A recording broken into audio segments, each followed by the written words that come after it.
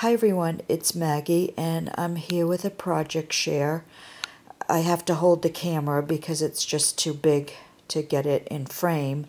So if it's a little shaky, you'll have to bear with me. But this is a single piece banner that I made out of a vintage curtain, a piece of a curtain valance, and if I turn it over, it will show you better what the shape of the valance looked like. So this was the shape of it, and I just covered it in this fabric, and I put this stretchy lace over the top. I put this lace going around the sides and the bottom like that, and then I just have my handmade tag on there. So let me put it back, and to hang it up, what I did to keep it simple was I took the ends of the stretchy pieces and I made them into a loop so that if it was to be hung on the wall, you could just use one of those little nails that barely makes a mark and just hang it up on the loop on each end. So there's one of those loops on both ends. So let me start at the top. I covered the front of it in a I don't know if you can see it, but this is also a vintage piece underneath, and you really can't see much of it because actually this piece on top of it is a wide piece of like cut work, so it's really hard you know, to see the different layers. But on the top I started off by putting this layer,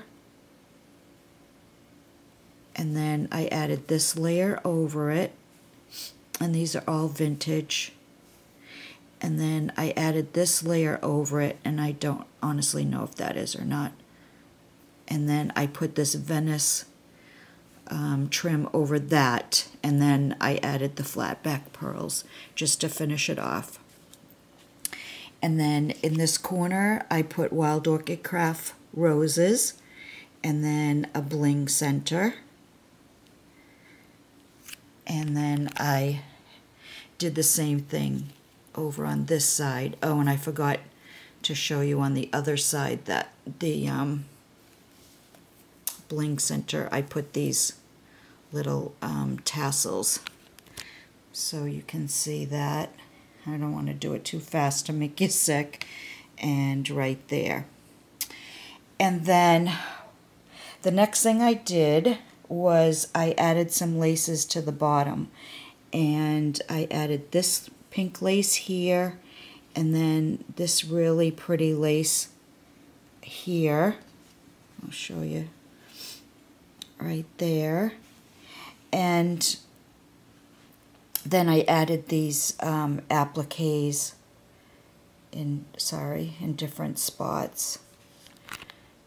And right there, I kind of kept it uniform, and I kept it as simple as I could. I didn't want to over embellish this. I took the Prima angels that spelled out dream, and underneath those is one of these doilies. These were one of my favorite doilies that I had found in an antique shop.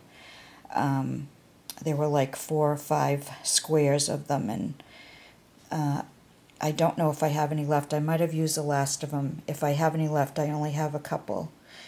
But I did want to use them because I thought they were perfect for this project. So each one of the letters for dream has the doily behind it.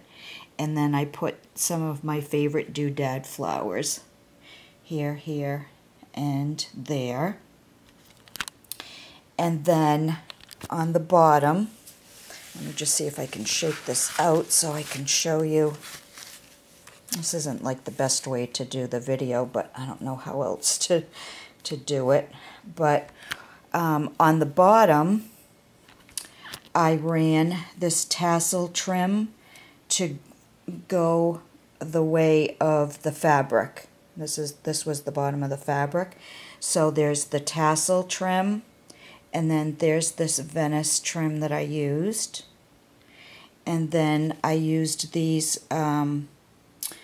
rhinestone centers, and these are from Wild Orchid Crafts, and then I added the pearl in the middle of each one. So that's the bottom of it. So as I said, I kept it as simple as I could, just because I didn't want to take away from anything by putting too much on the banner, but I thought it came out pretty good. I really like the shape of it, and I like the Prima Angels on there. So this is it. This is the dream banner, and I hope you like it. Let me know what you think. Leave a comment if you'd like, and I will be back again soon. So thanks for watching, everyone. Bye.